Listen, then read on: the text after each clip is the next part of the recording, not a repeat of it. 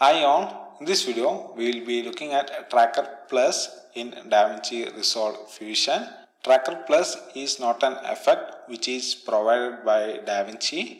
You need to install this from Reactor. You can find the guide to install Reactor on our DaVinci Resolve over there. So you can install this Reactor and this Tracker Plus. If you are wondering what this Tracker Plus is, it is same as Tracker Node, but it got some features which will take this Tracker Node to a whole new level. First feature is the option to track one frame forward or one frame backward.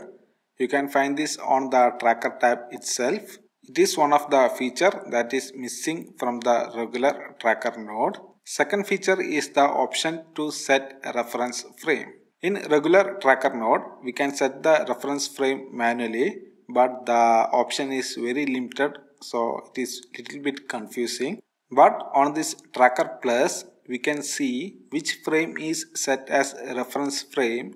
To use this on the regular reference, set it as select time, then use the set current time as a reference frame button to set the reference frame. Just select the frame and click on this button. It will set that frame as the reference frame and you can clearly see which frame is used for reference frame. And last feature is the export option. By using this, we can export tracker data into a transform node. There is mainly two types of tracker data. One is stabilization data and other is match move data. And by using this export option, we can export these two datas. So to use this, choose the export option, select the type of data, that is match move or stabilization data.